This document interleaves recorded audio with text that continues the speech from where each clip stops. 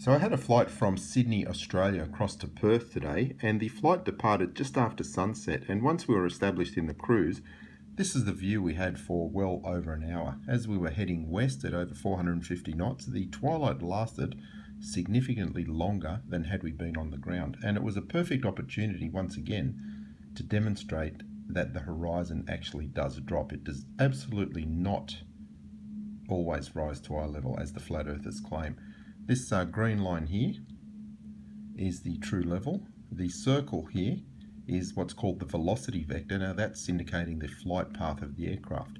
When the velocity vector is in line with this true level line, the aircraft is flying level. It's not climbing or descending, and you'll see that in the altimeter here.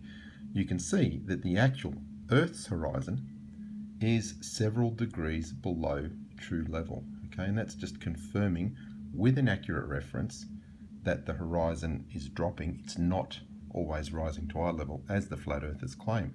My challenge to you guys is that if you're going to make that claim, show me real footage that you have taken yourself with an accurate reference, because that's what I'm doing. This is real footage from an aircraft that I've taken myself with an accurate reference that verifies the horizon has dropped. If you're going to make the claim that the horizon always rises to eye level, show it to me with a reference, please. The other thing that I took the opportunity to do is just a bit more on the Eötvös effect. And if you have a look here, if you remember my previous video when we were flying east, it was showing 0.99 on the aircraft G-meter.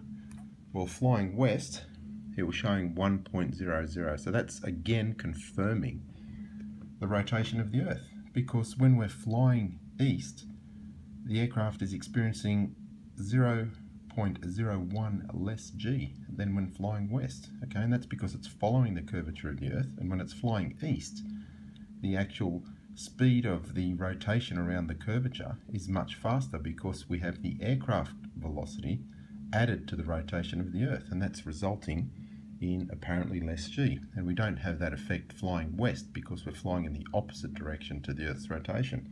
And here is yet more evidence of that point. So anyway, I'll play the video footage from today, and it's just probably nothing new. You know, you've seen it all before, but it was just a nice clear day today, so I took the opportunity to make another video.